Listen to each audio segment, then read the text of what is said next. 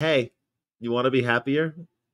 There's one thing you can do every day to make yourself happier. You know what it is?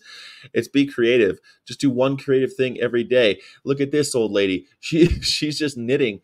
I know how to knit. Do you know how to knit? Learn how to knit if you don't know what to do. Unwind after a long day, but instead of going straight to Netflix and all the other stuff or just working out, try to engage your brain with something creative. What can you do? I don't know, color or something, man. Do something for your brain. Don't just watch TV. Don't be just a consumer. Sucks. You're not going to be happy doing that. If you're just watching the same garbage everybody else is watching, or just going and playing video games, you're just a consumer. Be a producer, even if no one consumes what you produce. Be creative. Do it. I'm encouraging you to go out there and try to make something, just make something, period. All of their benefits, but the things that in their last category may be an especially worthy way to spend your time off the clock. For one thing, having a creative side hustle outside of work can lead to increased job satisfaction. What? You could increase your job satisfaction? Even like cooking, knitting, or even doodling can influence your overall well being for the better. This is why they talk about morning pages. Morning pages is great because you can like just scribble down. Don't worry about punctuation. Just write a page. Maybe you get up to 4 pages. Just write. Just write every morning. Neuroscientists scanned Sting's brain to help them understand creativity. Sting, oh man, I read this thing that said that Puff Daddy gives him $2,000 a day because of that song that they worked on. That they, uh, every breath I take.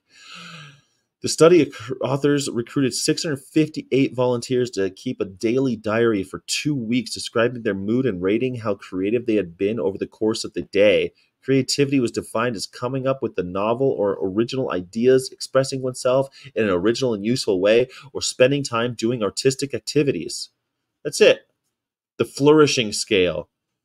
Today I was interested and engaged in all my daily activities. Today my social relationships were supportive and rewarding. I'm telling you, do something a little creative. You're gonna love life. Keep a gratitude journal. Just write down 3 things that you're grateful for today. You're gonna be happy you did. And then when you do start thinking about what you're grateful for, you start looking at the world as what else could I be grateful for? What can I put in my gratitude journal today? It's a weird feeling. It's called the attitude of gratitude.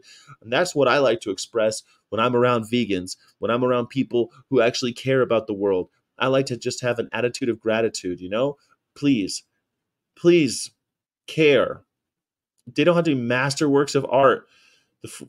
No, not just masterworks of art. If you're a talented painter or prolific writer or someone who spends their free time composing songs, don't worry about that. Daydreaming, for example, has been shown to help enhance creativity. By this study's definition, daydreaming is already a creative pursuit. Oh, even a punny joke could fit the bill. Can you make some puns? Make a punny joke. Be a little creative, for God's sake. You're gonna make the world a better place, and you're gonna enjoy the world more. Promise. It's a pretty cool way to be happier. And I'm trying to make people happy. So hey, try being creative today. Let me know in the comments what you did to be creative. I would love to know that. I mean, don't forget to like and subscribe.